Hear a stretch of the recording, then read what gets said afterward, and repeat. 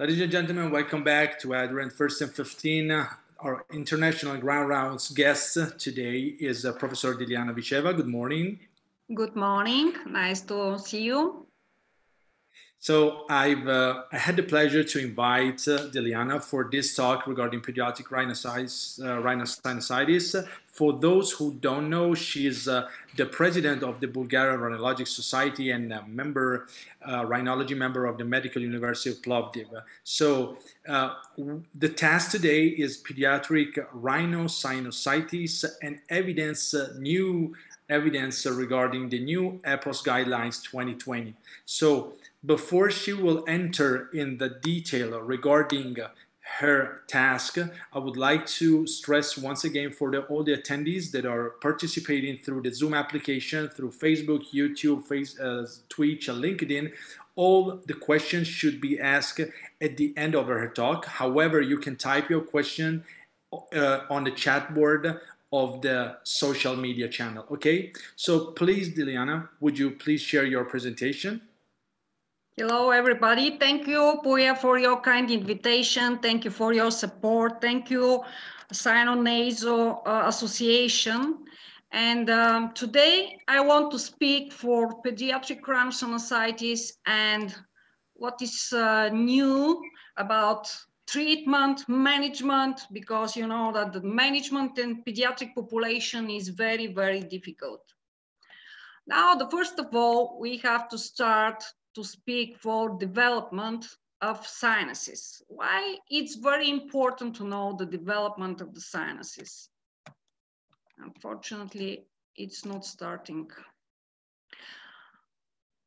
What about development? We start with maxillary sinus. If you are doing X-ray, and remind yourself that X-ray of the pediatric sinuses is non-informative, but some of ENT doctors, they're doing. That's why if we are doing, we see some plain films at 4 to 5 months, maxillary sinus. What about ethmoid sinus?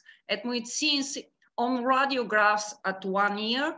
Sphenoid sinus, pneumatization begins at age 3.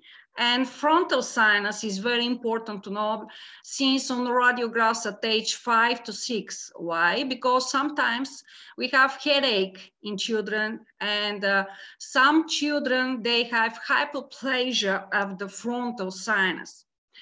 Functions of the sinuses, they're very, very important. And when we are treating in childhood the rhinosinusitis and pediatric rhinosinusitis, all the time we have to remind in our brain that we have to keep the normal functions of the sinuses, because they decrease skull weight, impact to resonance to voice, and humidified and warming habitat, and etc., etc.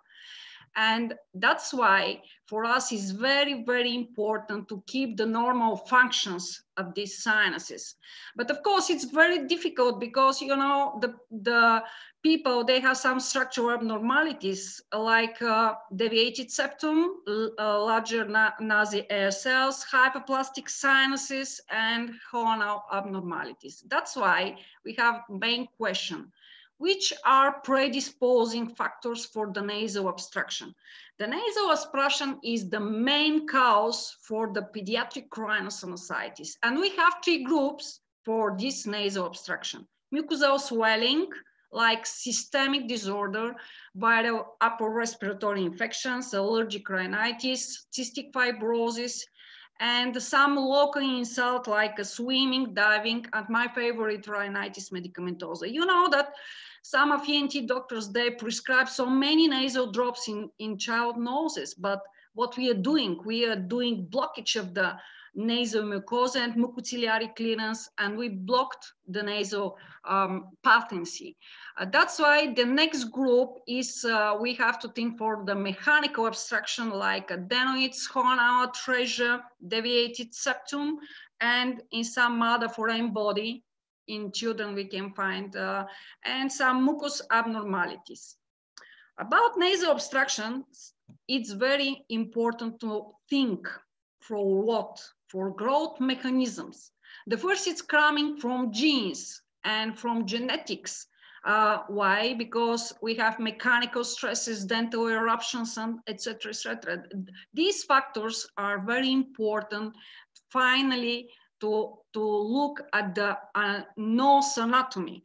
And soft tissue changes also in childhood, and we have to find the balance between structure and functional balance between muscles, bones, and osteogenic membranes and cartilages. That's why if you are thinking for nasal obstruction, you have to think also for the soft tissue. But don't forget nasomaxillary complex septum, because they play a role for functional biomechanical stresses. And when we have deviated nasal septum, here you can see very nice figure and what is happened during the different ages, and normal septal deformities are seen at birth in over 6% of babies. And what is the role of the nasal terminates? Nasal terminates, they build up airway resistance and air conditioning, but we have to keep these nasal terminates because they're very important for nasal patency. And here you can see very nice picture, was published 1905 from Kalios in one newborn. And when examine the child, don't think only for the nasal obstruction. And why it's coming nasal obstruction? In some children, we can have difficulties during the nasal breathing. And I'm telling my students that they have lazy noses. Lazy noses, they're never breathing with noses. That's why we have to do examination of the oral cavity. Also, we have to look at the tongue and also in the teeth. When does nasal obstruction play a role?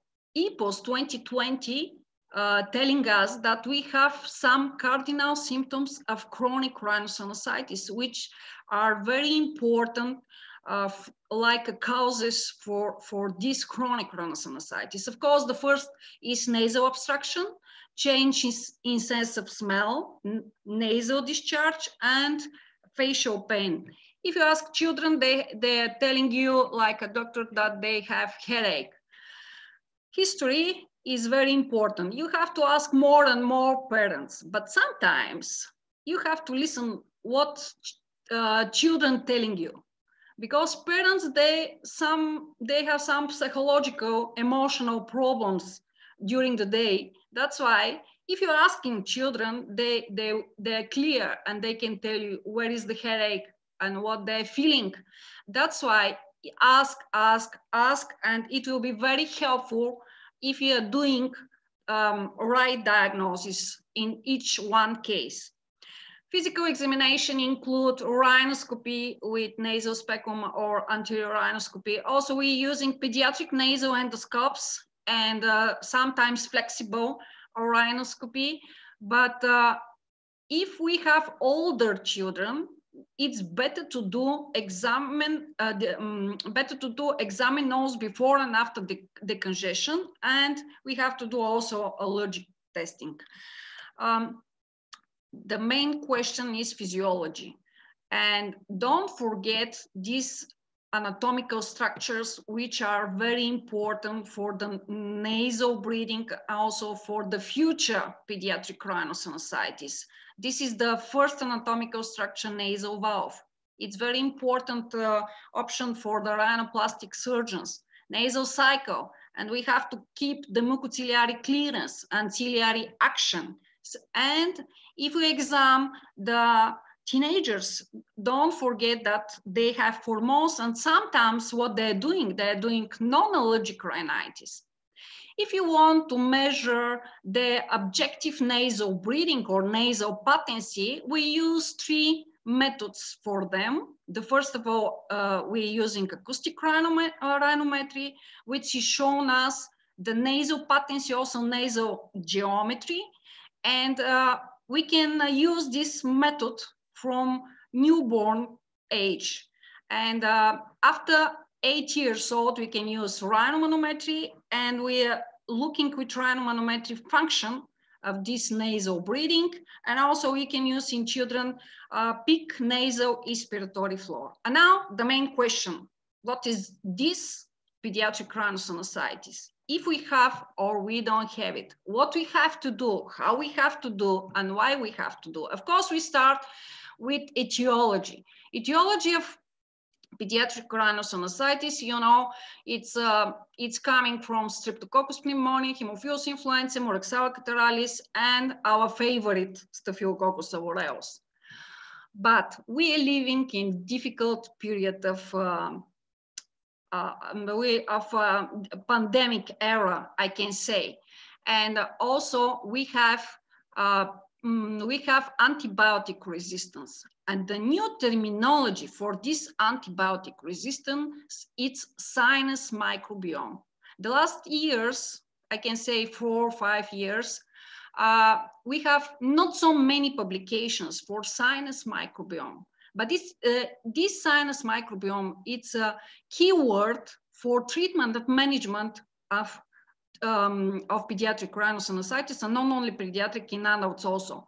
And now on this picture, you can see Bulgarian yogurt. Bulgarian yogurt is one of the best in the world, the unique Lactobacillus bulgaricus in Bulgaria. This is a slide on which I'm showing you. One publication was published 2017 of age, and here you can see what is the result of microbiology in sinus puncture and sinus culture by age.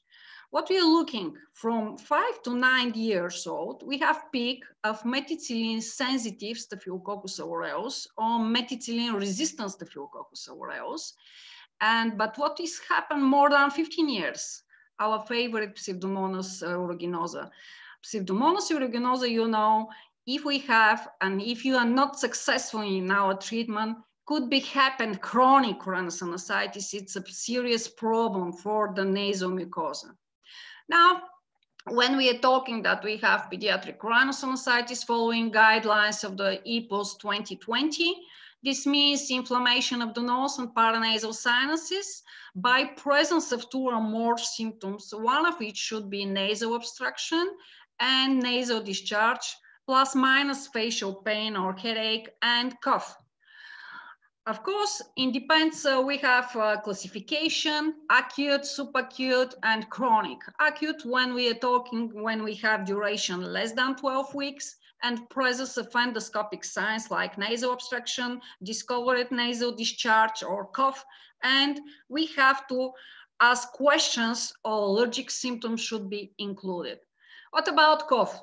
Many parents are coming with their children in your office and asking you, okay, my child has a cough. And in the past, we had one terminology, post-nasal drip syndrome. And now, from 10 years, now we changed the terminology. We are talking that we have upper airway cough syndrome. From where is coming this cough syndrome? It's coming from rhinitis, from rhinosinusitis, and can you imagine it's coming from reflux diseases and also from asthma and eosinophilic bronchitis.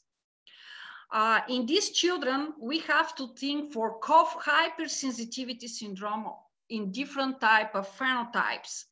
Now, in the new guidelines in EPOS 2020, we are also talking for phenotypes. For acute rhinosinusitis, we have to do differential diagnosis, not immediately to say, okay, this child has rhinosinusitis. The first, we can find viral infection of the upper airways, our favorite allergic rhinitis, but the serious problems are non-allergic rhinitis because, trust me, many ENT doctors, they're never thinking for non-allergic rhinitis in their practice. But we have so many, more than 15 kinds of non-allergic rhinitis, and their treatment is very, very difficult because we have to find the etiological factors and we have to treat them. Some other differential diagnosis, it's gastroesophageal reflux disease, cystic fibrosis, IgA, immune deficiency, and also in children, sometimes we can find odontogenic rhinitis. What about allergic rhinitis? What we are doing, of course, the gold standard is skin prick test, and it means allergy testing, nasal endoscopy, immunodeficiency testing. In some cases, we are doing CT or MRI. What about non-allergic rhinitis? They're coming from environmental irritants, some infections, hormone changes. And last years, we are talking that we have local allergic rhinitis. Also, we have to manage them very well. And American Academy of Otorhinolaryngology are telling us that one of the causes for the pediatric rhinosinusitis is a gastroesophageal reflux disease. But look very carefully on this slide. This is normal physiological process. 50% of infants from 0 to 3 months of age, they have this gastroesophageal reflux, and 25% of infants from 3 to 6 months of age, and finally, 5% of infants from 10 to 12 months of age. And 20% of pH probe reflux episodes are visible reflux. And here you can see the pathophysiological mechanism for cough generation and how it's coming off. That's why if we have a child who has a cough, what we have to do, you have to treat the rhinosinusitis or different kind of rhinitis. And also we have to ask some questions during the history for gastroesophageal reflux disease. And pediatric rhinosinusitis chronic, it's a serious problem because we have duration more than 12 weeks, the same clinical symptoms, but endoscopic signs of nasal polyps. That's why we have to do differential diagnosis with cystic fibrosis. And what we can find also, mucopurulent secretion from the middle meatus, edema, and of course, presence of the CT abnormality. What we can find in like predisposing factors in pediatric chronic, the factors, predisposing factors are similar like in nasal obstructions, but here we have immunodeficiency and we have to investigate IgG, IgA, also genetics, some tests. And it's nice to see also IgE test and some other factors you know better than me, I think. Now, EPOS 2020. EPOS 2020, how we can manage the pediatric rhinosinusitis. If we follow the EPOS 2020, we have classification of primary chronic rhinosinusitis and secondary. And here you can see the one new table, how it's looking. If we have primary chronic rhinosinusitis, doesn't matter adults or children, we have localized unilaterally and diffuse bilateral.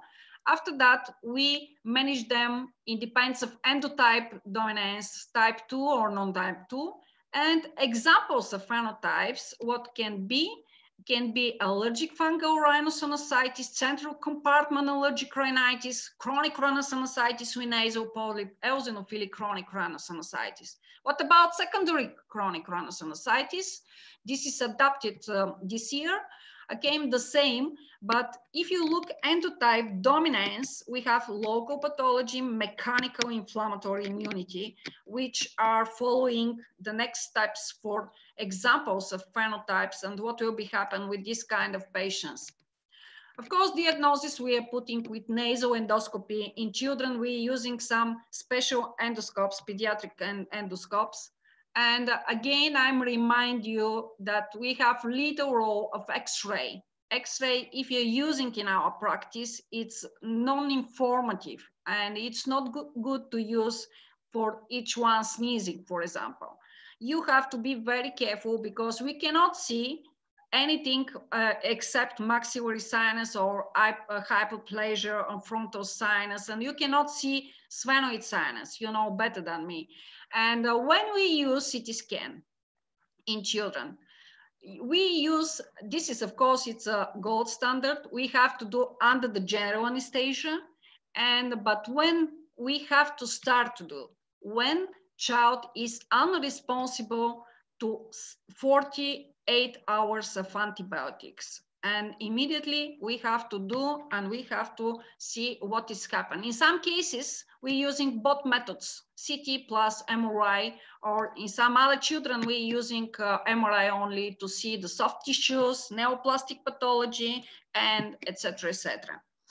It's very nice subject to see what is happening with adenoids and why we are talking and why we have so many publications for biofilm research. And we are still not ready because biofilms we can find here. You can see very nice what is happening if we have detection with hematoxylin eosin and what is happened with nasal mucosa, how everything is changing if we have biofilm.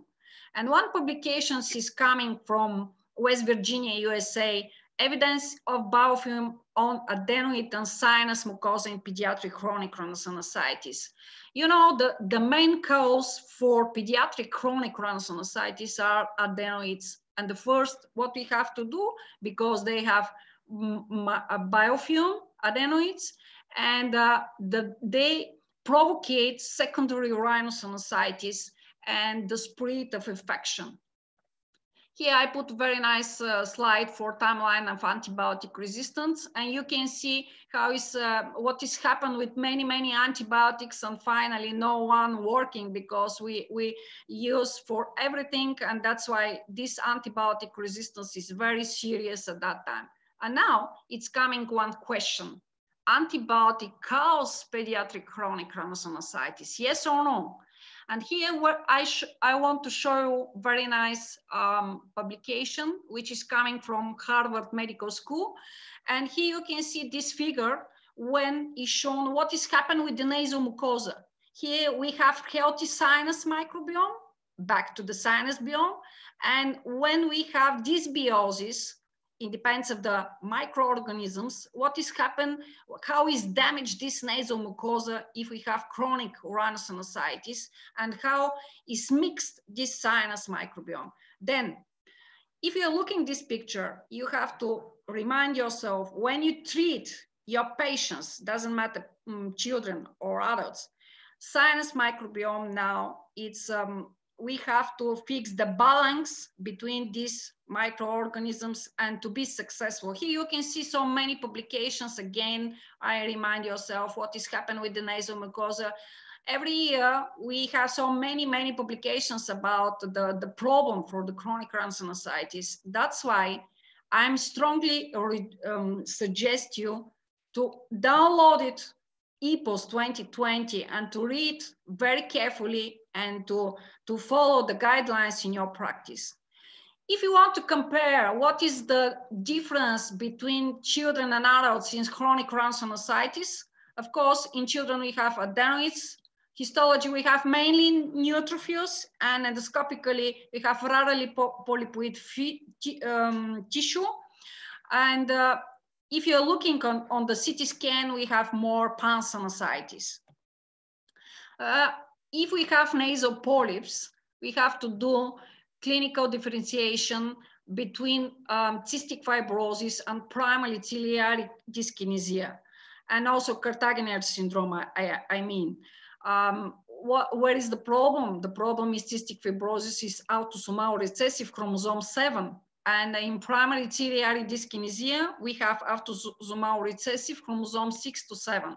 Now I'm showing you management, and you can free download it, supplement 29 by journal Rhinology. And here I'm showing how you can, where you can download this supplement, and rhinologyjournal.com. Now, if we have care pathway for acute rhinosinusitis, what is new in this EPOS 2020? Now, we are talking that we have self-care pharmacy to acute rhinosinusitis symptoms. For example, nasal obstruction, discolored discharge. And if we have fever and unilateral disease and pair and something else, what we have to suggest, decongestions more than 10 days, herbal medicine, vitamin C, and avoid antibiotics. Then if we are not successful, we continue in primary care and check likely anti-acute bacterial rhinosinusitis. And if we have symptoms more than 10 days, then what we suggest to use nasal corticosteroids. But I remind yourself that you know that corticosteroids, they have some side effects. That's why We have to be very, very careful in children. Of course, we have to use them in our practice, but not for a long period of time. And also you can use decongestion, saline, sprays, and antibiotics. And if we are not successful, we continue the secondary care. Of course, this slide is not clear because I took from this new guidelines, but you can find if you are downloading EPOS 2020. What we suggest for children with acute post-viral sinusitis is a type of acute rhinosinusitis. Antibiotics, when we have only acute post-viral rhinosinusitis, nasal corticosteroids seems to be effective in reducing total symptom score, and antihistamines, no one study evaluating antihistamines versus placebo in addition. And if you know, following the practice of ENT doctors, many ENT doctors, they prescribe so many antihistamines, and it's not good to use for everything, these antihistamines. And also they suggest bacterial lysates. But if you have children with acute bacterial rhinosinusitis, then we suggest to use antibiotics and mucolytics. What about chronic rhinosinusitis, which I already told you that it's a serious problem? The first, antibiotics, nasal corticosteroids, and look what they're writing. There is no evidence regarding the efficacy of intranasal steroids in the treatment. And they suggest systemic steroids, short course, saline irrigation. And the first step, surgical step, is adenoidectomy or functional endoscopic sinus surgery. Okay, this is EPOS, but I want to compare with clinical consensus statement of pediatric chronic rhinosinusitis of American Academy. It was published 2014. What is the maximum medical management? 20 conservative days of antibiotic management, a better response than 10-day therapy, and daily nasal saline irrigations and intranasal steroids use with or without antibiotic. And look again, treatment for gastroesophageal reflux. And what is important, adenoidectomy has been shown to decrease a lot of nasopharyngeal pathogens. And we have strong consensus for children than 6 years of age. And adenoidectomy can have a beneficial therapeutic effect independent of endoscopic sinus surgery. And tonsillectomy without adenoidectomy is not useful in the treatment of pediatric chronic rhinosinusitis. Then the main question is, where do we operate a child with rhinosinusitis? Very rarely. And if we need to do surgery, of course, we have to do always sandwich treatment. It means the first maximum medical therapy, after that surgery, and we have to do next medical treatment. Why? Because the serious problem are the chronic rhinosinusitis in children. I'm sure that some of you will ask me about balloon dilatation. Of course, we have indications and contraindications for balloon dilatation. Balloon dilatation, I had a panel in Paris during the IFOS meeting for balloon dilatation. And if you ask me, balloon dilatation, they're using mainly in USA, but it's very expensive method. And for Europe, that's why the results are the same. If you ask me which method is better, functional endoscopic sinus surgery or balloon, both of them, they have, we can use in our practice. But why we are talking that we have functional endoscopic sinus surgery? Of course, this kind of surgery in children is very difficult. And because, you know, the sinuses are smaller, and that's why, but the name is coming, we are keeping the functions.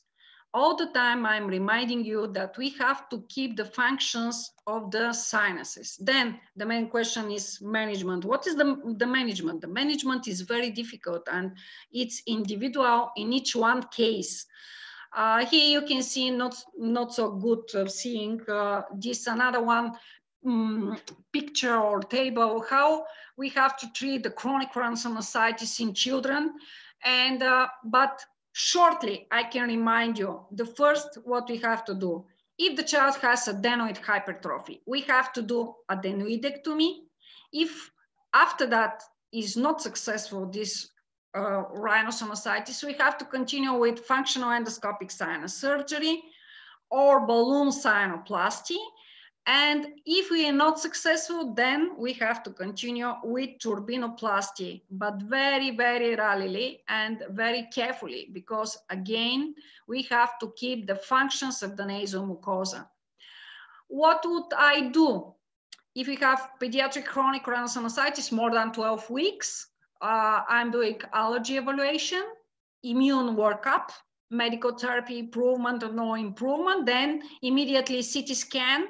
If CT scan positive without anatomic abnormality, then what we have to do, maxillary sinus lavage with antibiotic and selective adenoidectomy. Or if we have anatomical abnormalities, then the first we start with adenoidectomy, then functional endoscopic sinus surgery, and we have to continue with medical management. In conclusion, pediatric chronic rhinosinusitis is multifactorial. Treatment is based on predisposing factors. Therapeutic options, prevent and treat etiology, reduce inflammatory response, and finally, you have to think surgery. I want to invite you for the next meeting of the European Rhinologic Society. We changed the dates, it depends on situation and pandemic situation, from 8th to 11th of May 2021 in Thessaloniki, Greece. And next ERS Congress will be in Bulgaria, in Sofia. That's why I want to invite you 2023 in Bulgaria during the ERS meeting. And now I want to show you small video we did last year for one Congress about our history of the Bulgarian Rhinologic Society. Enjoy the video.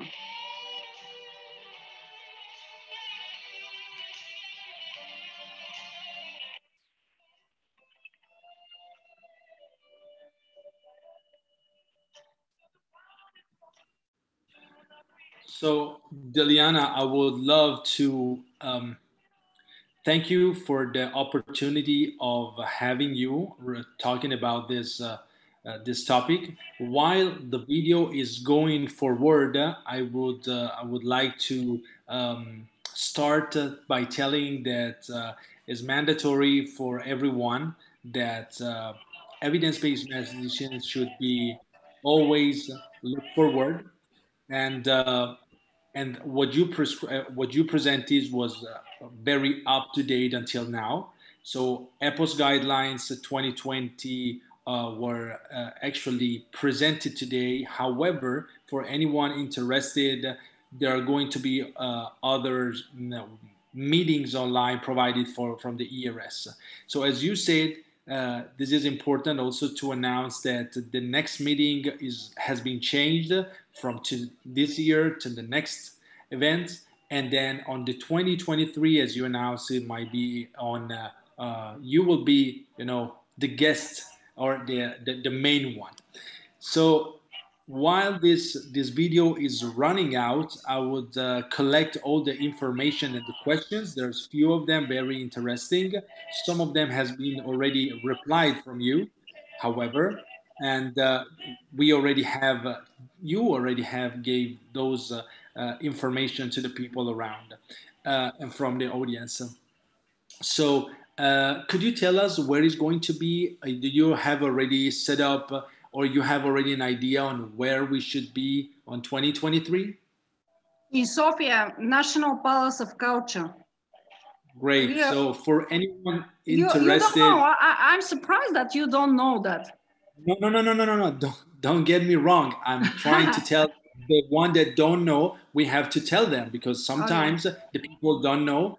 And we have, you have to tell them where it's going to be from do you and we also have to announce a period of time so that people can organize themselves. This is why I was telling you this. Look, we had a discussion with Witzke, Valerie, and Claire these days, and I didn't choose the dates because it's early to say. Normally in June, and probably will be in June.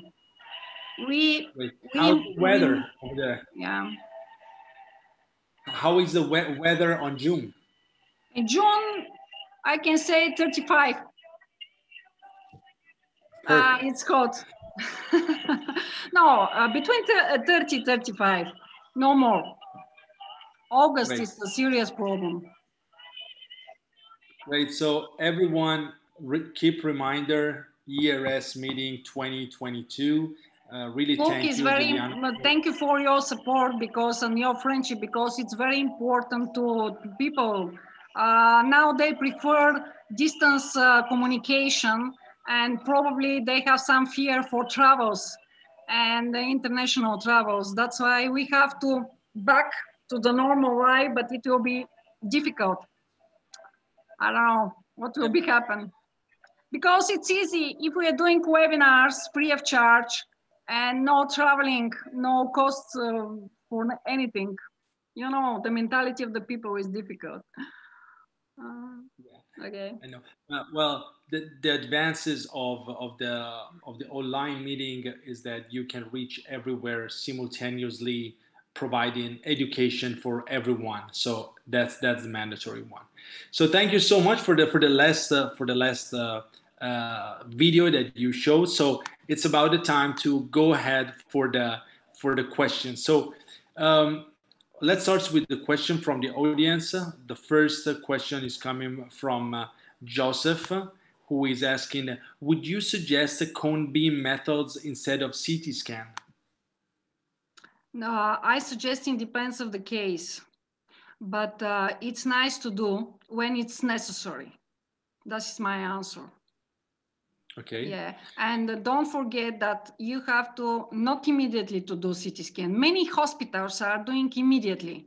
It's not necessary. The first exam, everything, what you testing, ENO control testing, some other measurements, then you have to continue with CT scans. CT scans is the I can say last step of the management. Because in children, you have to do the general anesthesia. And if we have no success after I told you 74 hours of antibiotic treatment. It's very interesting today on your topic. There's a lot of moms that are following the presentation, and they were actually asking simple questions, and they were surprised about the adenoids and stuff. So we also, the good thing is that the association is reaching to the population, and we provided information for family members, so which is good. Another question from Joaquin. He asking, does azithromycin suggested in children under 6 years old? What? Under the 6 years old, what? Yes. Does azithromycin suggested in children under 6 years of age, I guess? Yes, yes. Yes, I suggest. And for how long? For how long? I can say for 10 days. But if it depends of etiology factor and what kind of classification is this rhinosinusitis. Okay. Another question here from the Zoom application. Salome Cardozo is asking, what experience do you have with mycotic rhinosinusitis in pediatric patients with neutropenia? How do you treat them? It's a very difficult question. If we have neutrophilia, we have to find the reason, not only why we have neutrophilia. Probably this child has another one syndrome. And yes, that's why you have to check for the other syndrome, and then you have to treat correctly this child. I think that also there's something that you said is correct, which is they might have something else. Plus, we can tell that mycotic in these patients, if we are dealing with um, some patients with mucormycosis, it's something, but it's like a fungus bowl. Treatment is not medication, but is mandatory surgery. So we have to differentiate those patients.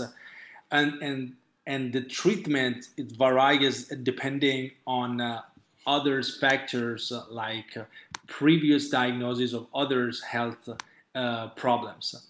So in order to do it like this is fascinating. We will reach to this kind of This is questions very in the nice future. question because really it's very difficult to treat and so many theories for this. But the first of all, we have to check everything immunodeficiency here. You have to check. Then to treat and to find the right drug for that. And then we can think for surgery because you can do surgery, but after that, if the boss repeat again, what we are doing? Nothing. We have to find the etiological factor for that. This There's is my going to point of be, view. however, yeah, there's going to be, however, a panel on fungus rhinosinusitis in the next few months. So if you want to get more information regarding this, please attend our meetings. Another question that is coming from Spain is, does Naso Lucius changes biofilm? They don't say who is they hide in the name of the attendees. This is just a question. Okay, it doesn't matter. But biofilms, it's a serious problem because we start to speak for biofilms. It was 10 years ago. But believe me, not so many researchers are working for these biofilms. And where are localization of the biofilms? Osteometal complex is the first localization place, and of course, adenoids. And that's why it's much easy. If you are taking the nasal swab, you have to take from the adenoids, where is the epipharynx or nasopharynx. But sometimes, you know, the microbiology is mixed and you cannot find the biofilm research. That's why if you are not any one result, then what we are doing immediately adenoidectomy. It's much easy. But biofilms are sitting probably if they are in osteometal complex, they're still there. And that's why we have to do what we have to do, nasal saline irrigation. It's much easier because we don't have adenoids in the nasopharynx. And we have to clear and to do lavage to remove these biofilms. But if you're looking at the one slide, they're not looking for the nasal swabs publications. They're looking for the sinus culture. What they're looking in the sinus culture is totally different microorganisms from nasal swab. All right. That's why the serious problems is Staphylococcus aureus in children. Another question from Mark Stanley. Do you suggest nasal irrigation with steroids and acetylcysteine or not? Not. I don't know who is doing. I don't know. Well, believe me, because I'm reading so many articles and probably have one, but sometimes, you know, the people are very strange. I mean, our colleagues. During my presentation, one doctor asked me, "Do you using probiotics in the nose?" And I was stressed because I never heard to use probiotics guts in the nose. What is happening? You have to use parallelly. I don't know how to use it, but whatever. Yes, it was strange. Do you use nasal douches with spray, or you suggest nasal douches with some administration of steroids inside of the nasal douches? Nasal douches in spray. It's very difficult for children to use another one. They're moving and you don't know what you're doing. The parents, they have fear when they're doing. That's why it's much easier.